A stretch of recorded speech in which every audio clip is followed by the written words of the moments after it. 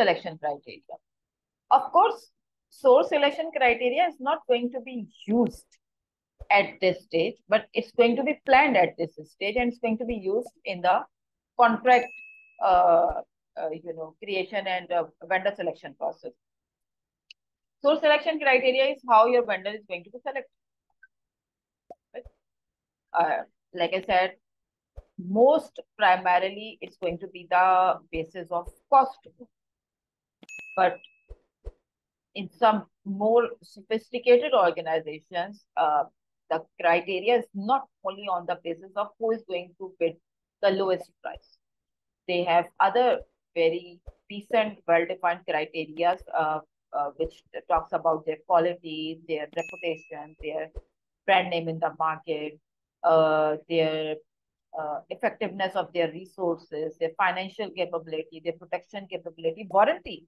Warranty is a huge,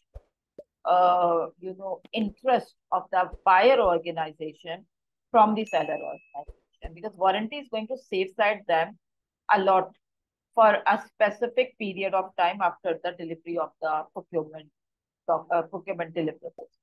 So warranty is also one of the so for instance, everything between two prospective sellers are looking good, but one is offering 3-month warranty and the other is offering 6-month warranty.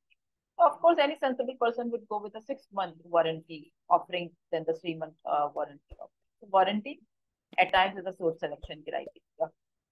Then, of course, your intellectual property rights, your references in the market, your back checking, and based on that, what feedback the buyer is going to get, your past projects and the testimonials coming from them.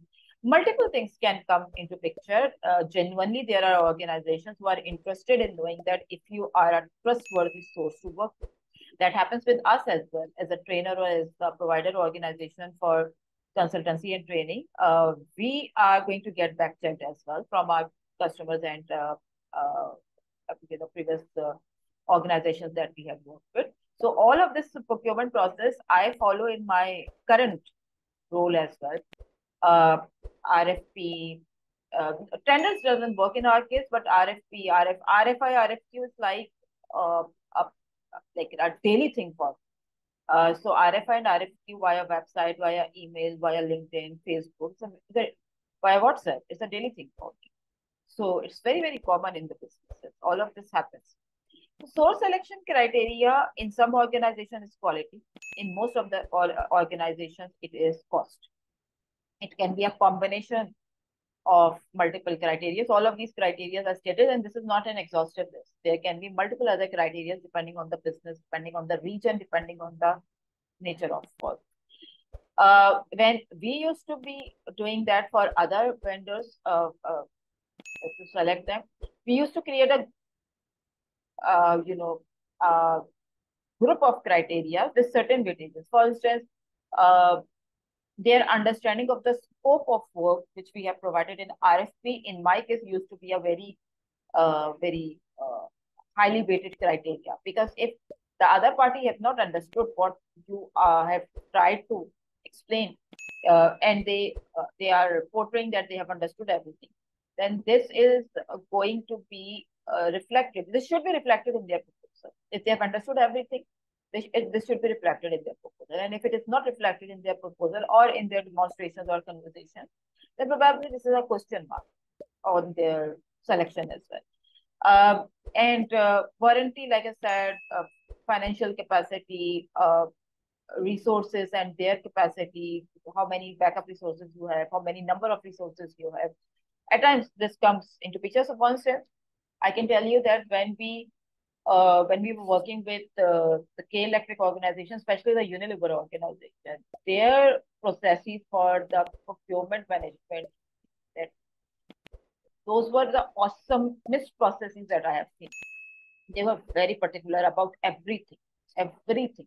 So, it also depends on how established your own name in the market as an organization is. Yeah, because in that case, you are going to be very careful about the vendor selection, because vendors are going to use your name a lot to sell them in the market.